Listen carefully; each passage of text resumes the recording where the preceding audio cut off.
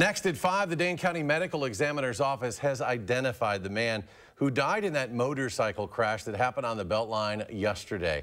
71-year-old Ted Hefner died as a result of his injuries.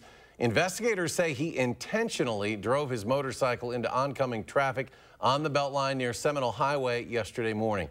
The Madison Fire Department is also investigating a fire at a tattoo shop that started just before the crash as a possible arson case. Both the motorcycle and the tattoo shop were registered in Mr. Hefner's name.